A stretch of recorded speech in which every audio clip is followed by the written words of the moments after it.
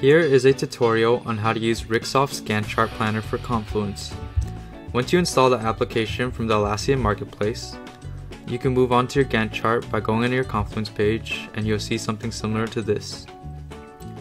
Click on the edit icon to open up your Gantt chart planner, and here's how the Gantt chart planner would look like. To create a new task, you press the create button on the top left hand side of the screen, and you can edit the task by selecting the edit button. Here we have sections such as general, predecessors, successors, advanced options, and notes that you could write for the selected task.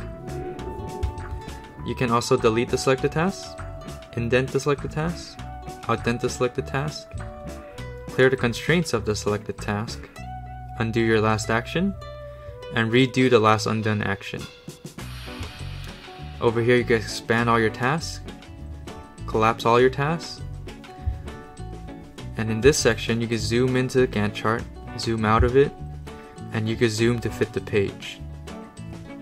Here we have features such as showing the progress lines, showing the critical paths, showing the baselines, and showing the resource view.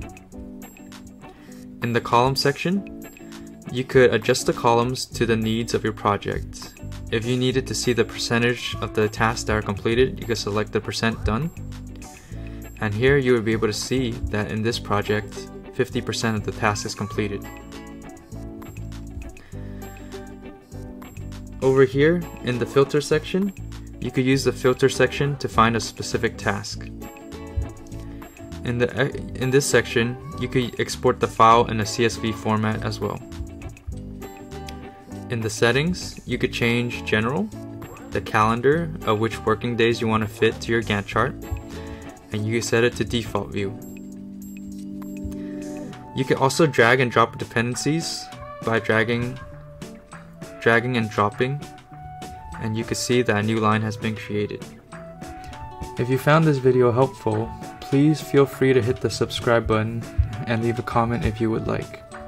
Thank you so much.